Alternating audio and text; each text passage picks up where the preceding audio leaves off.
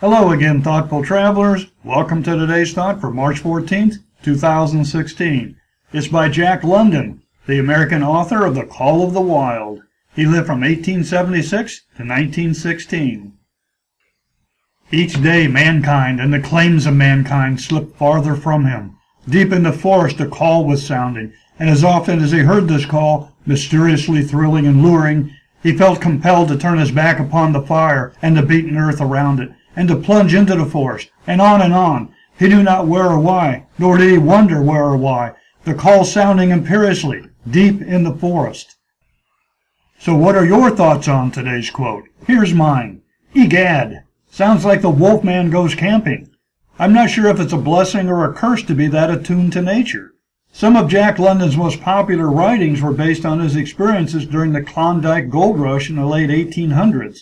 He sat around the campfires, heard the sounds of the night, and recorded those images in his mind. He was an intrepid world traveler, infected with lifelong wanderlust by the siren call of the wild, like hearing a train go by or a ship tooting its horn. Certain sounds and images compel each of us to turn our backs on the home fire and plunge into another of our own fascinating journeys. Now here's the list of all the sources quoted in March. I hope you'll stop by each day to enjoy all the interesting and insightful things they have to say. And leave a comment. I'd like to hear your thoughts too. Thanks, and see you tomorrow.